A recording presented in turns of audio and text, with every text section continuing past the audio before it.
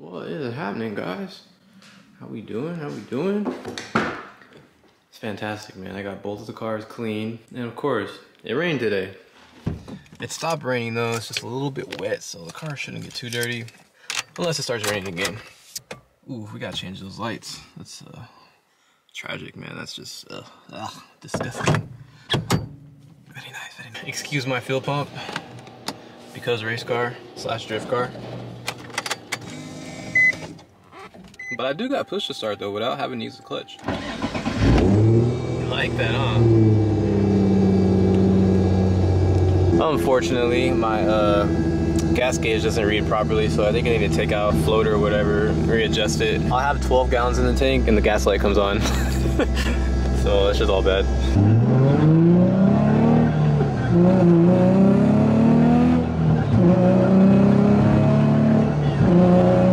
Man, dog, is that a ZL1? So what I'm gonna do is take the cluster apart and pretty much just block all the lights off that I don't want on, and voila! Pretty simple. Only thing I need is check engine light. That's all I care about. So I cleaned the car up, cleaned all the interior out. It's actually pretty clean. I'm gonna take these little panels off and get them repainted along with this and that, because it just looks hideous. We'll go with this car. I want the interior to just be really, really clean on the inside. The outside, I want it to be clean too, but you know, shit happens. Whatever happens, happens. You know, I'll try to take care of it the best I can. But mainly I just want the interior to be like really clean. I have some bucket seats coming, harness bar, and you know, all that good stuff. So I'm trying to get this thing ready to go have some fun. Most importantly, I got coils, a wheel, a welded diff, and I'm gonna have a seat. So those are like 4 basic mods you pretty much need in order to actually really slide properly. So right now I'm headed to my boy Vic. We are gonna get this thing aligned because it needs it desperately. I don't know if you guys can see my wheel, but my wheel over here throwing up west side. The homie I bought it from hit a speed bump at like 20-30, so he knocked that shit all the way off. So get this thing aligned, and yeah, man, it should be good to go. Best tire shop Fontana. All right, guys. So I readjusted the rear, so it's not so slammed. Matches up with the front pretty nice. It looks clean.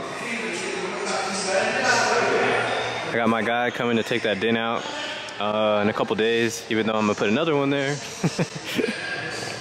I don't know, guys, I can't help it. I just like to have a clean car. I have my boy redo my headlights. I was gonna buy the depot ones that I normally get, but man, they taxing for them now. They want like $500. Big taxing. This looks like a decent functional ride height on 18, so probably keep it like this. Don't you guys hate when this happens? When you get a rock under there? All bad.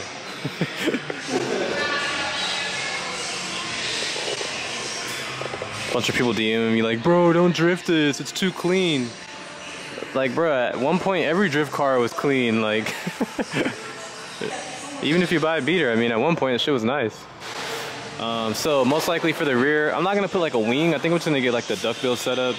KBD sells one that looks pretty decent, and they're like down the street from me, so I'm gonna put that on there.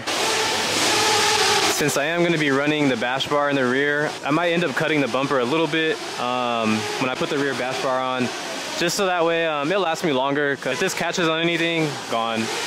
So that'll help keep the bumper on there.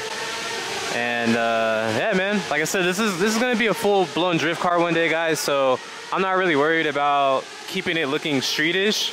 I'm not really gonna be driving it like that on the normal, because I don't need to, but yeah, one day this is gonna be full-blown drift car, so we're just starting out small, you know.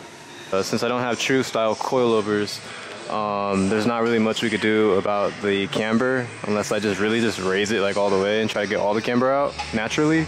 But yeah, even if I get arms, I'm gonna have to actually change the coils to get it like 0 or like -1. Yeah, he actually had to give it a little camber just so that way the toe's correct. So yeah, 3.7, which is all bad for drifting, but whatever, it is what it is. Very nice.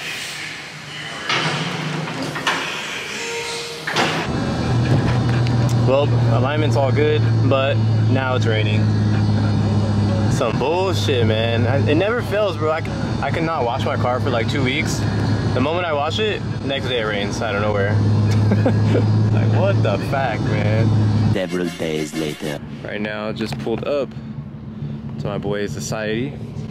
Yes, sir, skis. Damn, Henry's drift car. My shit's gonna be pretty much like this eventually. Full send drift car. Sick ass fool. So I am gonna be running the same bash bar that he has in the rear and the same one in the front. They have it for me over here. I'm gonna be picking that up later to take to get coated, and I'm gonna slap that on the car. All right, it's the first thing for the Z right here. Sheesh. Young NRG hooked it up with the buckets. Damn, these are fresh. From the drift build? Yeah, boy, pull up on the forklift. For real. Hey, look, these are hella nice. Nah, not bad. This is the first time I see these. In person. Very nice. I actually feel really good. Unless you guys see the back here. You know, JDM as fuck. Nah, I vibe with these, man. These are actually really cool. Shout out to NRG for hooking it up.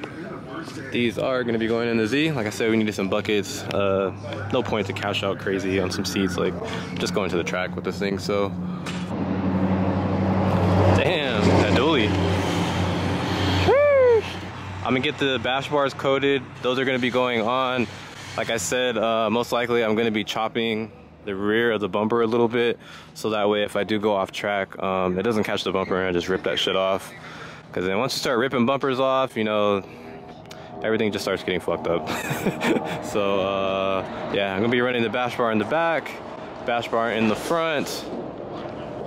Probably just rocket no bumper. You know, I got the young oil cooler and the HR with the cold air intake, so it'll look kind of cool. It'll look a little bit boosted, but it's not.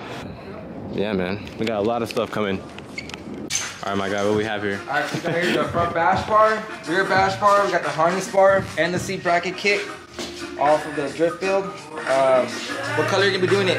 Candy red, you already know the vibes. I already knew it. I was like, bro, I have a fax video candy red. Let me just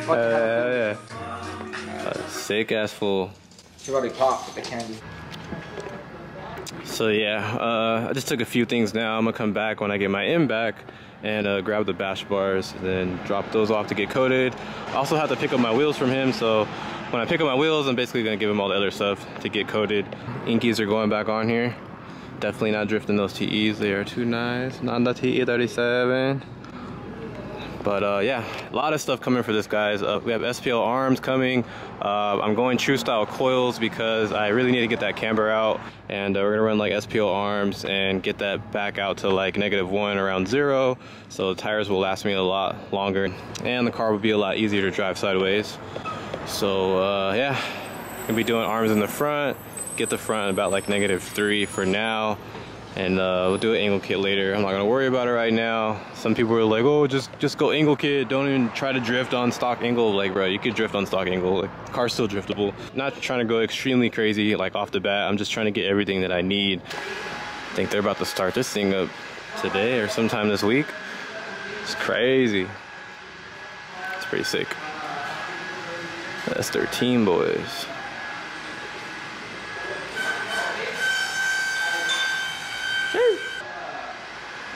So it's clean.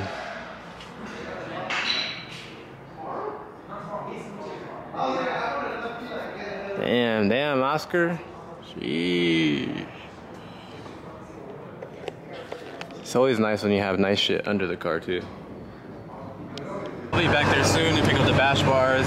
That way I could drop them off and pick up my wheels. And yeah, the next week or two are gonna be like slowly working on this thing. Pretty much almost everything that I wanted for it to start off will be like pretty much done. So excited for that.